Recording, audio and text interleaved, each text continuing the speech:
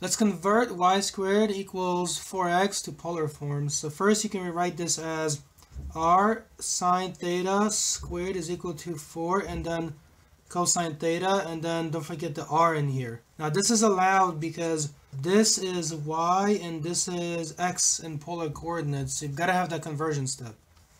Then you can distribute the 2 over to here and also to the sine. So you're going to have r squared is equal to sine squared is equal to 4r and then cosine theta.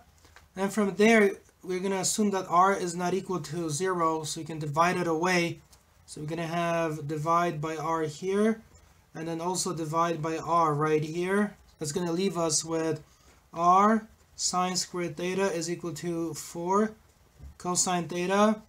Divide both sides by sine squared, so r would be equal to 4 cosine theta over sine squared theta. But the basic thing we do here is we rewrite this as 4 cosine theta and then write the sine squared as sine theta times another sine theta this way.